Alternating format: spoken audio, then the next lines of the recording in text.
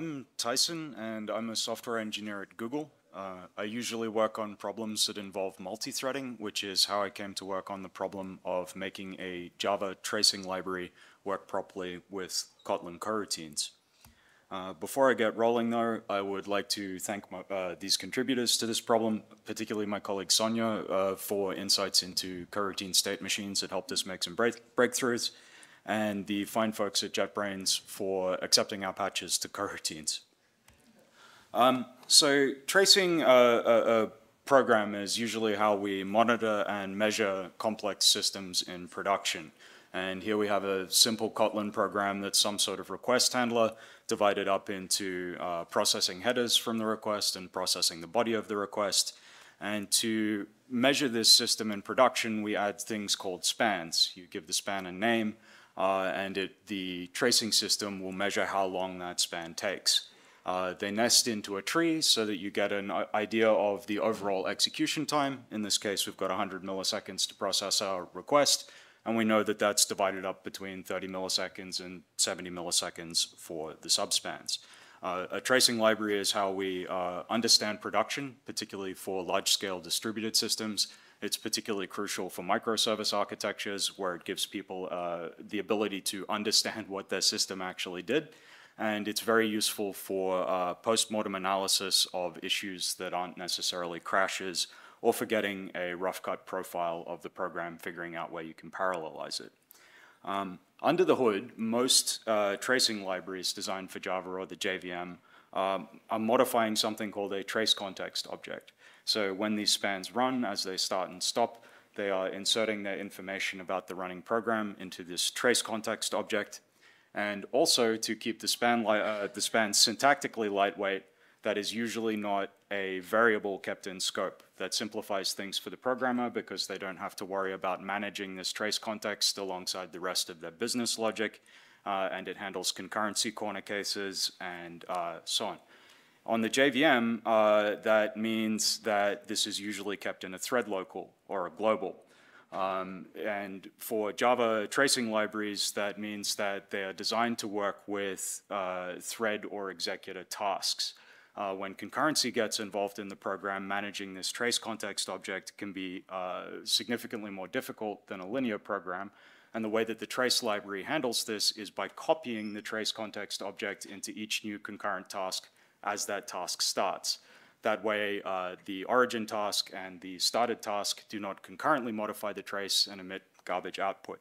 This is how we stitch this together later, and that's how we get traces that work in concurrent programs. Unfortunately, when it comes to introducing coroutines into a program, and incremental migration being one of the core value propositions of Kotlin, the way that suspend functions are compiled by Kotlin C has a fairly major mismatch with the expectations of Java or JVM semantics. A single suspend function gets divided up into multiple continuations by Kotlin C, and from the perspective of the running JVM and the syntax of the program, those continuations do not look like an executor task or a thread. There's no syntactic opportunity to manage the trace context object elegantly. And this turns into a compatibility problem fairly quickly. So if we convert our request handler into a suspend request handler and keep using the same tracing library, it doesn't take very long to discover there's a problem. So these spans will basically open up and write to this ThreadLocal trace context object, and then we suspend in the middle of the function, the thread goes back to the thread pool, and when it comes back later, our trace context might be sitting in that ThreadLocal, it might not. We haven't got any particular handling for dealing with that, and so we have a race condition, and usually what this means is we get a missing trace. The tail end of the trace doesn't properly associate with the prior one. So fixing this properly was something that we weren't totally sure was actually possible with coroutines before we got started. There is a class called ThreadContextElement in coroutines that lets you install and remove ThreadLocal state as a coroutine starts and stops on a particular thread. But it has a critical limitation, which is that it can't handle writes to the ThreadLocal or whatever context while the coroutine is resumed. So if your coroutine is calling into plain Kotlin code or plain Java code, and that modifies the trace while it's running, the coroutine, when it suspends again, is going to lose all of those updates to the state, lose state, and so the trace winds up corrupt. The solution that we wound up adding to Kotlin Coroutines is a class called CopyableThreadContextElement, which gives a coroutine task local storage.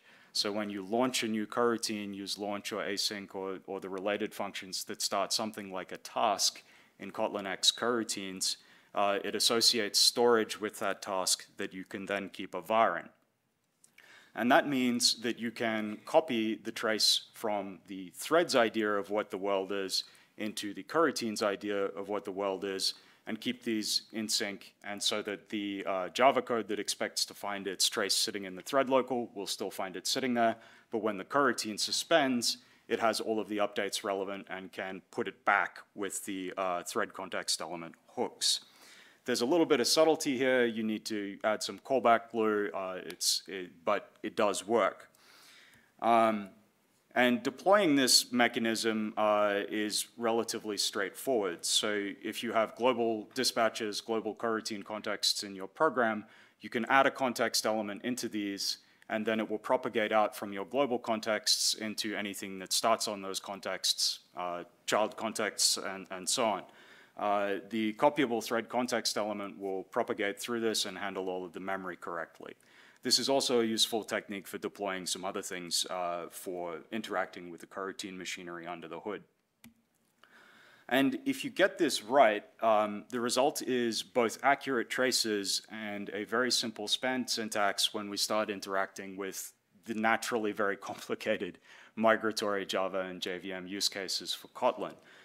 Because the executor and thread infrastructure in the running program still finds its tracing, still finds all of its information where it expected in the thread local, you can just basically decorate the program in a simple, lightweight way. And whether you have coroutines starting executor tasks or starting threads that then start more coroutine tasks or go to some global coroutine scope, everything sort of hangs together and the trace output remains coherent. So if you have a problem to do with tracing and any other similar problem to do with thread local state, this doesn't just apply to tracing, it also applies to Java RPC systems. But if you have this problem of thread locals or global context or state corruption as your coroutine suspends and resumes on a particular thread, give copyable thread context element a look. This machinery is good for solving these kinds of grungy thread coroutine interactions. It's part of Kotlin Coroutines, and we give an example of a tracing copyable thread context element in the class kdoc. So give it a look if this sounds like something that might help you. Thank you, and don't forget to vote for my talk. If this is interesting stuff to you, I will be at the Google booth for the rest of the evening, and please come and chat to me. Thank you.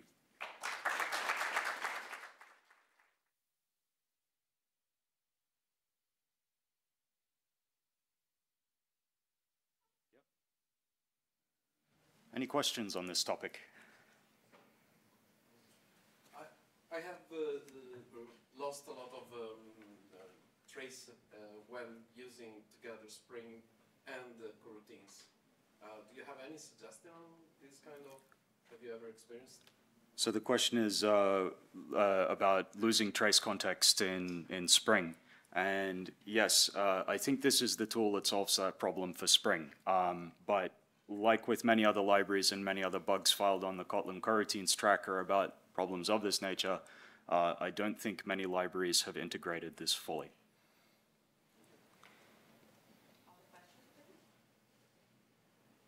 All right. Well, thank you.